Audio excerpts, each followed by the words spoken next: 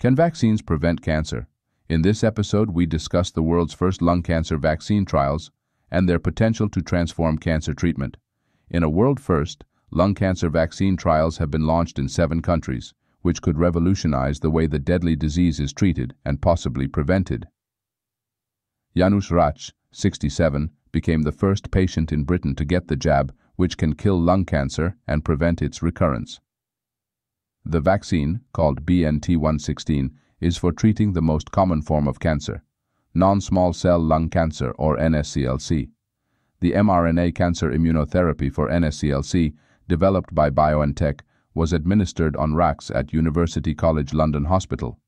The trial has been launched across 34 research sites in 7 countries: the UK, US, Germany, Hungary, Poland, Spain, and Turkey.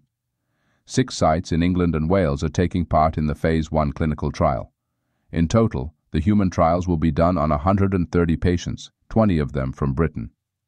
At nearly 1.8 million fatalities each year, lung cancer is the leading cause of cancer deaths in the world, with very low survival rates when tumors spread. In the UK alone, there are nearly 48,500 lung cancer cases every year. Up to 72% of lung cancers are caused by smoking, the biggest preventable cause of cancer worldwide. How does the cancer vaccine work? The vaccine instructs the body to hunt down and kill cancer cells, and then prevents them from ever coming back, the Guardian newspaper said in a report. The jab uses messenger RNA, mRNA, similar to COVID-19 vaccines, and works by presenting the immune system with tumor markers from NSCLC to prime the body to fight cancer cells expressing these markers, said the Guardian report. We are now entering this very exciting new era of mRNA-based immunotherapy clinical trials to investigate the treatment of lung cancer, said Professor Xiaoming Li at University College London Hospital's NHS Foundation Trust, UCLH.